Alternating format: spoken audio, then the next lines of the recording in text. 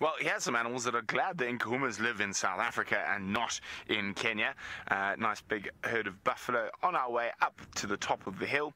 And we got a little bit wet. That's why you didn't see us for quite some time.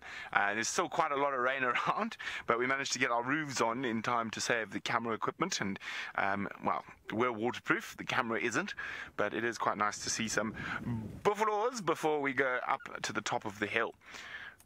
And this herd does spend quite a lot of time in this area. I'm trying to see if they've also got any pink-nosed ones like the herd we saw the other day, but I haven't seen any pink-nosed buffaloes just yet in this breeding herd. And the rain is rolling in to the east of us across the plain. And these buffalo have made their way up onto the short grass, and if there are any angry lions, or not angry lions, hungry lions, they'll be in a good spot. So basically, if you have a look down, where are we going? About there.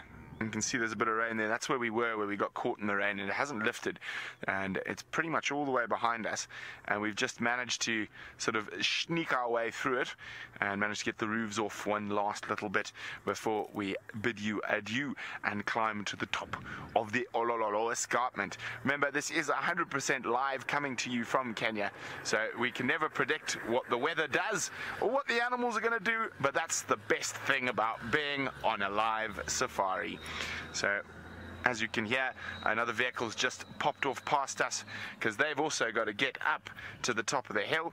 So, from a dangerous Dave, the Dish, and myself, slightly dusty, slightly wet, but still in really good spirits, we hopefully will see you at some point tomorrow or the next day.